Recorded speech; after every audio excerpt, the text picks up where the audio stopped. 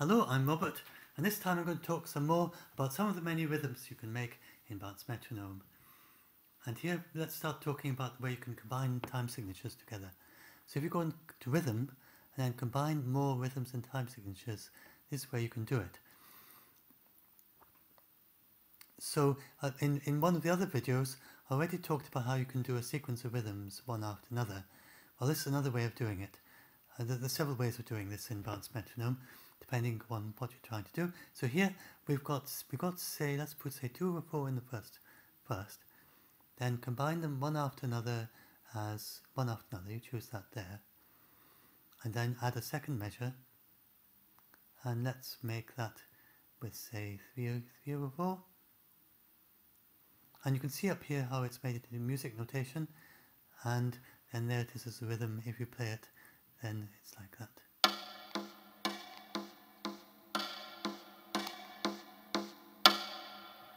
And so that's an additive rhythm. And so some people really get into some styles of music. You need lots and lots of these strung after each other and want them all in one go as a single measure like that. It's sometimes called a hyper measure, where you have one big measure made out of lots of smaller measures to kind of make it up. So if you want to, and you keep going to more and to more, you can combine 8 of those rhythms together, you can combine 16 of those rhythms together, and then you can actually combine another 18 altogether for a total of 34, if that's what you're really into. So that's more likely to want to do that with the additive rhythms than with the polyrhythms. So that's the other thing. So if we go back to these examples, and these are the presets. So that's 3 plus 2 plus 3. You can see that down there. Now, the other thing you might want to do are polyrhythms, and there you would choose like that. So if we had, say, that's 3 plus 4 down there, and now if we combine them together as a polyrhythm, then the way that works, you may well know that how it works with polyrhythms, that the measures are stretched. So you've got 3/4 and you've got 4/4, but the 3/4 is stretched to take the same amount of time as the 4/4. And so that's how polyrhythms work. All the beats are stretched. Now, some of you may very well use the word polyrhythm in a different way from the way it's used in Bounce Metronome. So I'll just briefly say a little bit about that. So the way I'm using it in Bounce Metronome is the way that it's used mainly by classical musicians. And so polyrhythms then are like that. Additive rhythms, well, everyone agrees on that, I think. And then you have the polymeters, where with a polymeter, then they're both the same beat size, then beats are the same in all the parts. So this is best. So for polymeters, I recommend that you choose conducting patterns, and then this is not just ordinary conducting, that's the ordinary conducting preset, but you also have just left to right, which works better for the polymeters probably. You can choose to show the conducting patterns for all parts, that's all except the measure beats, and now you can see the two polymeters next to each other. So I recommend that preset. That is your preset for polymeters. I think it's probably the best way to display them. And then you can set them playing. And then this maybe gives you a better idea of what's going on. Do you see? And the rhythms just come together every so often. But the measures are different sizes, the beats are the same, and the measures are different. So in polymeters, the beats are the same and the measures are different. In polyrhythms, the measures are the same and the beats are different. And the beats are stretched. Now, so the confusing thing is that in some styles of music, they refer to this as the polymeters as polyrhythms. And then to make it even more confusing, in scholarly works about music, they very often use the word polymeter as a kind of umbrella term for both polyrhythms and polymeters, as is more normally understood. And they'll talk about this as being a measure, as a beat-preserving polymeter, and the polyrhythms as being a measure-preserving polymeter. So, what can you do in a situation like that? And you just have to choose one of those various ways of using the words and go with it. So that's what I've done, and so I've just chosen the way it's used in classical music, mainly because it gives you a very easy way of distinguishing, because you can just say you've got one word for the beat preserving, that's the polymeters, and the other one is called polyrhythms, and whereas the other musicians tend to either call everything polyrhythm or call everything a polymeter, depending whether you're a scholar or a somewhat more popular approach to music, and both of those are rather confusing. So I've chosen the Western classical music approach to those names. So that's a polymeter, and so for the and just something to mention while we're here in this window. So you've got the 3D bounce. Yes, go to the Win drop menu is what we have to do on the Mac. I'm just going to show you that sometimes you find it's a little bit narrow, and so you can you can change the horizontal scale, say 130 if you want it wider, or 110. That's worth knowing about. And you can see how that changes. I think for this one, say 130 is probably about right. It does a good guess at it, but you might find sometimes it's a little bit. And then for polymeters, you might want them staggered. I think you very probably want them separate or staggered. This puts them all next to each other, which for polymeters is really rather confusing, I think. You may be able to go with that, but I think that's somewhat more. So the different ways of presenting things work better with different rhythms, so that's definitely what I recommend for polymeters, the bounce conducting patterns and left to right, and then split like that. Whereas if you're doing a polyrhythm, then for those, well, you can do it like that, but many people also like the bounce inside the oval for polyrhythms, which can either do all in one go like that. It just depends, you know, different people. You might find that it's better like that. Let's hide the measure beat there. So you might well prefer that kind of way of looking at things for the polyrhythms. I just changed the first part because that's got a blue background. So when I was talking a little while back in one of the other videos about saving as projects, then you might well want to save one project for the polyrhythms with this style of way of presenting it, another project for the polymeters with the other style. And if you go and look down here, if you've got all these pro presets, and these have everything set up to work for the different kinds of rhythms. So sometimes they have different ways of presenting it as the preset. These also have, like, if it's the additive rhythms, well, if you're adding lots of rhythms one after another to make a long hyper measure, then mainly what you want in the main window, well, let's just go and have a look at it. So if you go to the add, and if you change, you see you get this thing, it says resets. Generally, you want to choose resets because that sets it all up nicely, but do be aware that, of course, means you're going to lose the rhythm that you're working with just now. So that's what this long complicated message is about. So normally you just choose resets, but you could save it as a project first if you want to save what you were doing. So when it all settles down, then here we are, and it's let's do left to right. So that's so now you've just got lots and lots of checkboxes there. So you can easily add new rhythms and set the numbers for each one. So that's the reason, and then you can use these presets as well. So that's the reason that we have all these different presets down there. And then if you go to, for instance, the drum and dance, then that has a music notation in the main window. And then you go here if you want to see it with more details. And by the way, you can save your own music notation rhythms here. If you're really into the music notation, you'll probably use drum and if you're mainly using music notation, this is maybe where you're going to go. Either that, or if you're into Latin American music, you can go there, or flamenco, go there. And then you can just enter your rhythm in music notation, and then if you're really keen, you can save it, and then you can make a drop list of rhythms there. I don't think we've saved anything there yet. Save as waltz.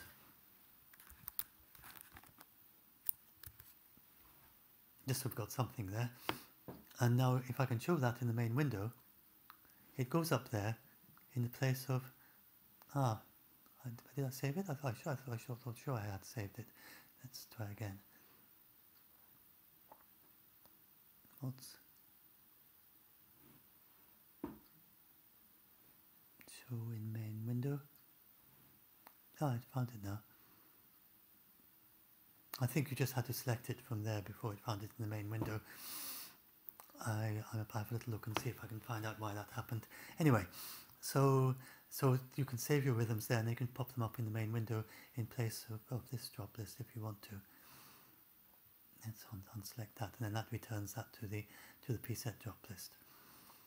And then in the preset drop list, there's some rhythms. I want to show you the rhythm phasing example. So you can make polyrhythms and polymeters here as well. So if you go and look, if you choose a polyrhythm example,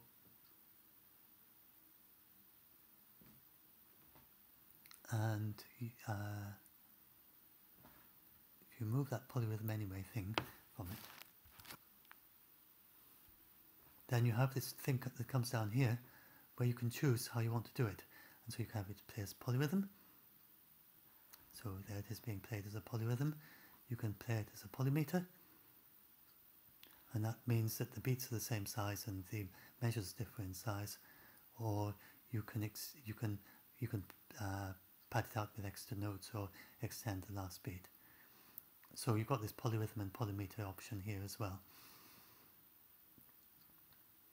And then you also have the this rhythm phasing. Now this rhythm phasing, the easiest way to do rhythm phasing, this is Steve Reich type rhythm phasing. So this is again, I think, probably easiest to see in the 3D bounce window. It's just a little bit clearer. So this is the first example, isn't it, which is the simpler one. It just varies by 101%. So if you just watch, you'll see that they start almost together. Let's start again. Let's take it a little bit slower.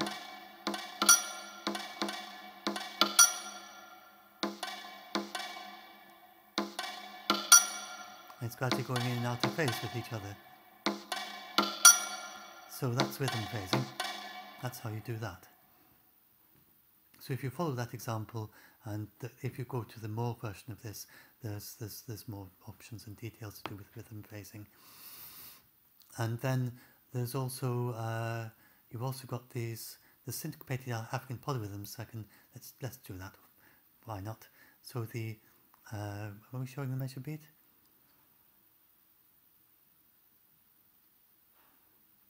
No, yes, it's because they all aren't out of sync with each other. Yes. So these are the syncopated polyrhythms. I thought those were measure beats, but not.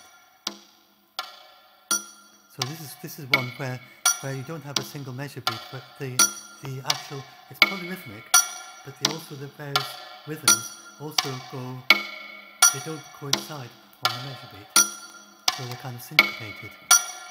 So this is that's the African style polyrhythms. This is a way of playing polyrhythms that's common in Africa, and there's a whole window that you can use to make those. There you are, rhythm. So this gives you many more ways of making these more ways of making. You've got buzz roll, yes, the African style polyrhythms, and then you've got the Euclidean rhythms, and you can make polyrhythmic Euclidean rhythms. So these Euclidean rhythms, now this was an idea. It sounds terribly mathematical, and it is in a way, but it's really quite a simple idea. So it's the idea. For instance, this is the tresillo rhythm, which is a very common rhythm. It occurs in many countries worldwide, and this if you analyze it, it consists of eight beats, and then out of that you choose 3 of them as equally spaced as possible. So you can't choose them 3 beats equally spaced, because there's 8 divided by 3, it just doesn't divide into evenly. So some will be 3 beats and some will be 2 beats. That's the tresillo. Make a bit fun.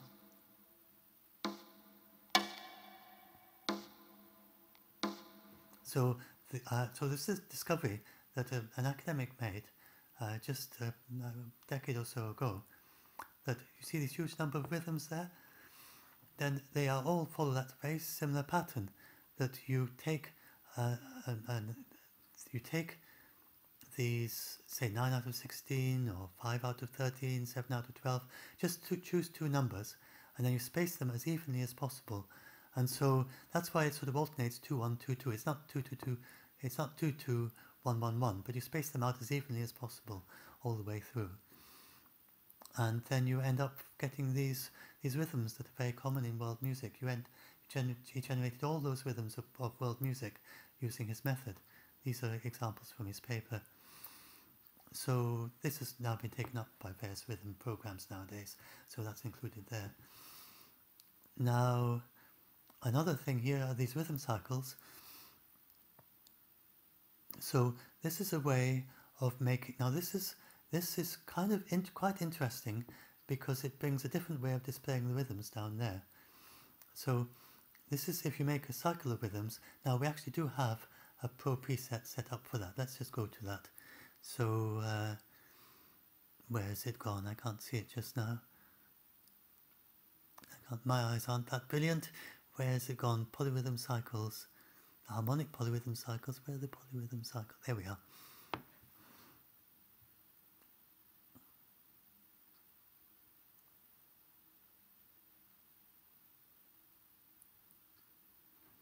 Oh, I've got so many windows open. Let's close all except the main window. Close all except main window and make a bit of a start. Restart on it. So this is our example, and you can just type in any polyrhythms you like there, one after another, and then they get displayed one after another as rhythms along the bottom there. And then you can see it does two of each, because we've chosen to repeat each measure twice.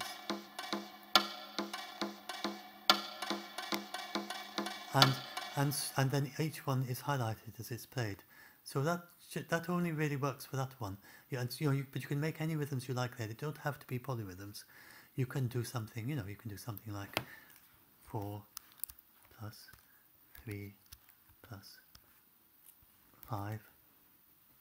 And this is 4 is short for 4 for 4. Remember, I talked a little bit earlier in a previous, you might remember, that I talked about how you can make these rhythms in this notation up here with the tempo dial options window, and you step through steps. It's the same kind of idea as that. So yeah, this gets automatically synchronized by this, by the way. So if I now make that rhythm, then that's changed. It changes the same way. So now that's 4 4 3 4 5 4, one after another. So if you want your additive rhythms displayed like that, and you can play, and also you want to have them played several times for each one, then even if you're not wanting to do a cycle of polyrhythms, this could be a useful thing to know about.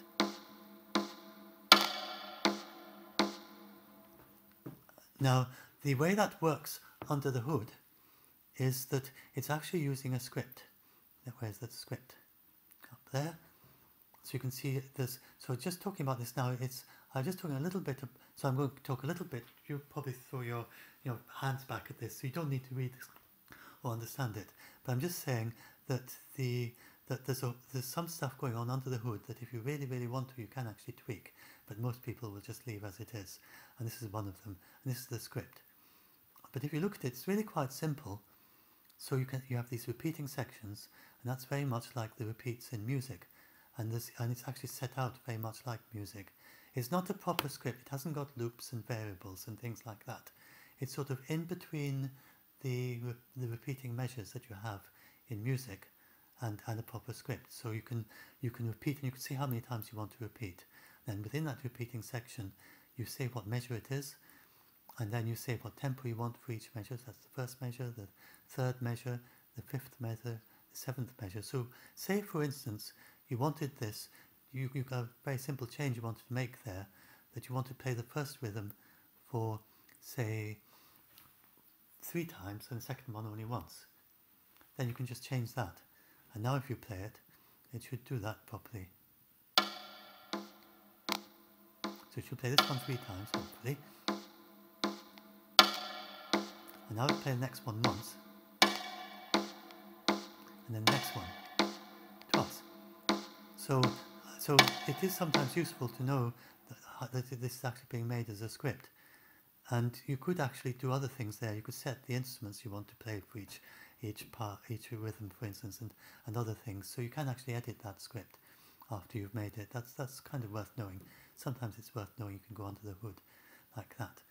And actually, anything that you can do in the user interface, for instance, selecting rhythms, changing the rhythms for any of the parts, changing the tempo and so on, you can actually script it and say that at measure 4, you would want that to happen automatically. So you can do that. And some people, there was one user of Bounce Metronome, I think he was a brass instrument player, I think, and he uses the script to script an entire score. And he scripts his part throughout the entire score with all the tempo changes and the rhythms and everything that he has in his score. He makes a script for it, and then he follows the bouncing balls for it. So a few users do get very into actually using these scripts, but most users don't use it at all. Now, so another thing you have is that the custom beats per measure, and this is going on behind the scene. Now this you will find is going on behind the scene with the additive rhythms. So let's have a look at those now. So yeah, those will do fine. The other ones also have scripts as well, have beats per measure as well. So you see, it says part 1 3 plus 2 plus 3, and part 2 it's set this jump 3 chord S3 is what makes it all work as it is, because they're all skipped and put together as a single beat. Then that's to do with that. So that does affect it. This affects mainly it affects how you count the beats. So that 3 plus 2 plus 3. So if I change that to 3 plus, say, now this might actually change the rhythm quite a bit. 4 plus 2. And notice how it's now counting it as 1 2 3 1 2 3 4 1 2, which is 1. Oh, 3 plus 4. How many beats have we got? We've got 8. 3 plus 1. Yeah, just 1. So it's counting 1 2 3 1 2 3 4 1. So if you want to do that sort of thing, you can edit up there. I can, most of the time, you know, the counting system it comes up with is just what you want anyway. So you know, it's not so very often that users want to do that, but you can do. And this is also used for making the polymeters. So if you have a look and see, you make a polymeter, you can have a look and you can see how that works for that as well. So I'm just mentioning that. It's under the hood, and I imagine that very few people will use that, maybe less so even than the script, but that is actually how it's doing some of its stuff. And so I think that's probably most of what I wanted to talk about. Let's see if there's anything else. I think I'm going back to the Pro Metronome, see if there's anything else here that I want to talk that's to do with rhythms. Oh yes, the drum machine. I'd completely forgotten to mention the drum machine, although I did cover that briefly in one of my other videos. So if you have make or remake drum machine, and let's bring up the music notation, although it's not going to be too informative. So there's your drum machine, and it's showing all those parts. There's nothing there in any of them, so they just all tied together as a single thing. But now if you start putting a few notes in, you'll get some music notation appearing there. And then if in the drum machine, if we can then set that, maybe you decide that you want to do it as 8th notes all the way through, then you can do it like that, and then you can then do and just change the notation like that. Now, where this gets quite fun if you're into polyrhythms is you can now combine a second rhythm. Now, this second rhythm, and so make or remake drum machine, I'm not auto remaking it at the moment, so you can add a second one, but where it gets really quite fun is you make this second one. So, well, I have actually made it a little bit polyrhythmic, because the first one is 4 beats to a measure, and the second one is 3 beats to a measure. So if you now start clicking a few beats, you know, on there and there, you can make these polyrhythms where these are, and let's let's you can have these polyrhythmic drum machine thingies. So click a few things there, and then up here let's set it to even to beat 16 notes. Maybe that'll so you can do that sort of thing as well. And don't suppose it's terribly interesting, but here's our rhythm. Here's our rhythm with these combining polyrhythmically in a drum machine. So these are beats with 3 beats to measure, and these have got 4 beats to measure. And you can also, if you're really into it, you can also have something like, you could have say 5 measures, each of 3, and make a remake drum machine. And it has a tendency to lose some of the beats when you do this. It tries to preserve them as much as possible. So it preserved the top one because the rhythm hadn't changed, but it changed the bottom one, I think. Anyway, so that's your polyrhythmic drum machine. We can also have the measures also polyrhythmic. So the measures, so you've got 5 measures there in the place of 4 measures there, and then each of those measures has got 3 beats to it. So that's quite fun, kind of polyrhythmic drum machine. And one of the things that I get asked from time to time is, can I add drum tabs to it? Well, this drum machine is the closest that I've got to drum tabs at the moment. At some point I might automate turning drum pad tabs into drum machine rhythms, but I haven't done that yet. So that's the drum machine. Now, anything else we can have a look at? I talked about Euclidean rhythms. Well, yeah. Oh yes, I talked about the rhythms. I have talked about that. That was the one that, remember, I talked about stepping through the rhythms. The cycles of rhythms. You also have a polyrhythm morph, which lets you morph from one polyrhythm to another, to a whole sequence of intermediate polyrhythms. So it starts off with a 3/2 polyrhythm, and then gradually by the end of it, it's playing an 8/5 polyrhythm, apparently. So, and then, oh yes, in the middle it's playing an 8/5, and then it goes back to a 3/2 at the end. I thought it didn't look like an 8/5 at the end. So you've got those polyrhythm morphs. You've also got up here, you've got Fibonacci rhythm. So, I think I better keep that to, if I start talking about the Fibonacci rhythms, I think that would be a separate video. I don't think I'll talk about this just now, but suffice it to say that, well, I can say a little bit about it. Yeah, let's just make one. It's a rhythm that when there's no pattern that repeats exactly all the way through the rhythm. And this is just quite a small one, but you can make one with rather more beats, rather longer than that, because this is just a small section of a rhythm that goes on and on and on forever, and it never repeats exactly, so there are no repeating measures. So in most music you have a measure, you have some notion of a measure. In a Fibonacci rhythm you don't have any notion of a measure. It's another way of, it's a kind of hierarchical way of organizing it, where each beat is combined from other beats, combined from others, and smaller sections. So it's a kind of tree pattern, a kind of fractal pattern of the way the rhythms are combined together. But this is, because it's within Bounce Metronome, you only have fragments of Fibonacci rhythms. If you want to do the proper thing, then you're going on and on and going on forever, then you need tunesmithy. But in Bounce Metronome, it's all got to fit in with this music notation and the polyrhythms and stuff, and so you can't play all of the Bounce Metronome music. And so there's our Fibonacci rhythm in music notation. But then, so you can't play all the tunesmithy rhythms here. You can't play the fractal rhythms that could go on and on forever, because Bounce Metronome is all set around this idea of measures and certain numbers of measures and so on. But you do have these, I've already talked about the rhythm phasing, and you do have the golden ratio and the pi thing as well. So these are quite way out rhythms as well.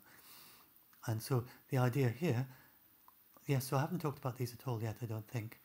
So with these, the idea is that the measure beat, or that the beats never coincide with the measure beat. So you've got a beat that is, if the beat is length 1, then the measure is length golden ratio, which can't be written as a pure fraction.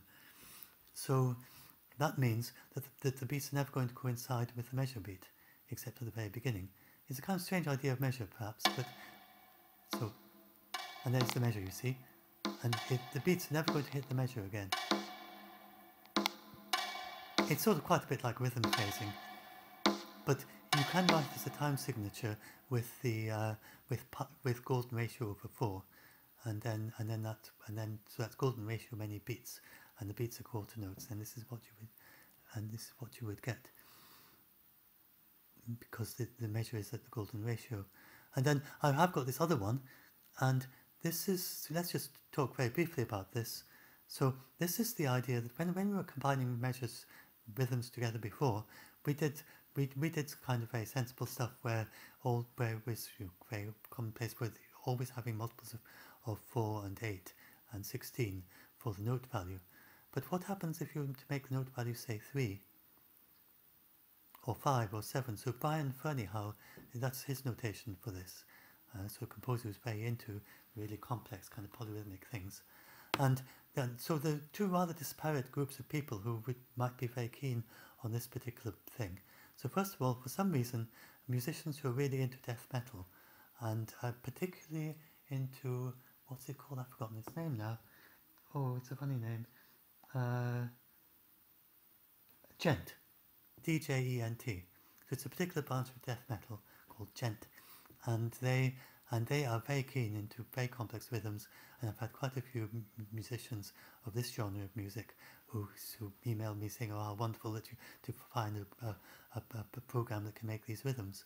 And then you've also got the Brian Ferneyhough complex kind of rhythms as well. So for both these types of musician, then they're very keen on this. So that's the idea. That both parts are playing 4/4 here, but the beats, so it's not like a polymeter where the beats are the same. So the beats are different sizes because of this 4 over, well, now wait a minute. If I do that properly, 4 over 3, beats are different sizes.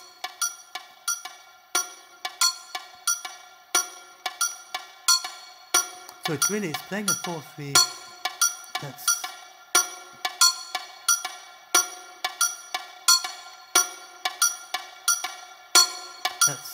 Let's play it a little bit more slowly. Together, 1, 2, 3, 4, 1, 2. So it's coming together on the first one of that. So it's the 4 of that, it's only 3 of that, right? So they're both playing 4/4, but it's come together every third beat of this rhythm. And you can do all sorts of things like that here.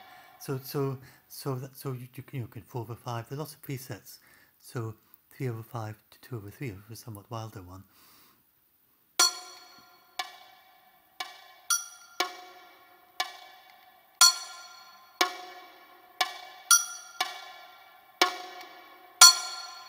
Where it's coming together at a different place each time. So it comes together on the 1, on the 3. So it's coming together on the 1 of that, comes together with the 3 on that, and then on the 2. And so anyway, I think I've talked enough about all this. Is there anything else that to just talk about quickly? I think I'll stop at this point. I'm sure there are many other things I could talk about, but there may be some things that have interested you when I was talking about all this that you'd like to follow up. So if there's anything you'd like me to talk about in more detail, then do say. If there's some rhythm that you'd like to be able to do and you can't quite figure out, and anything like that, and I'm really getting into doing these videos now, so I can do lots more videos about any of this. Thanks for listening, and hope you enjoyed it.